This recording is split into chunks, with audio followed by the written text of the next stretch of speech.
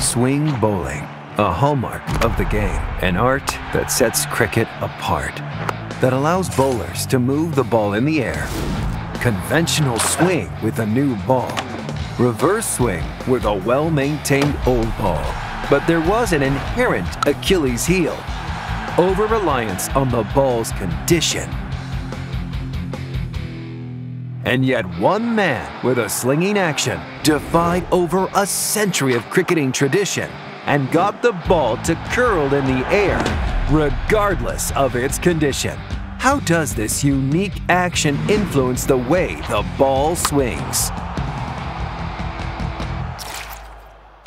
A new ball with a proud seam is a swing bowler's dream, but repeated impact flattens the seam, minimizing its effect on swing, rendering the bowlers helpless against the brutal batters.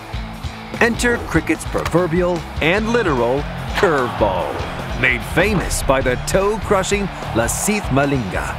His peculiar action meant that the ball was slung down the pitch with side spin around a vertical axis, as opposed to the usual upright seam.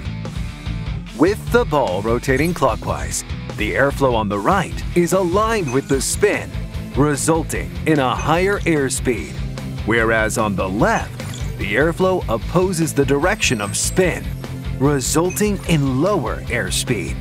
Consequently, the pressure on the left is higher than that on the right, and this difference in pressure causes the ball to deflect to the right. This phenomenon is called the Magnus effect, which makes swing a possibility at any stage of the game, regardless of the ball's condition. Just like a banana kick in football or a slice serve in tennis, utilizing the spin direction to enchant the ball, any ball, to crash into the batter's stumps if they're lucky, and into their toes if they're not. Oh, it's a toe crusher!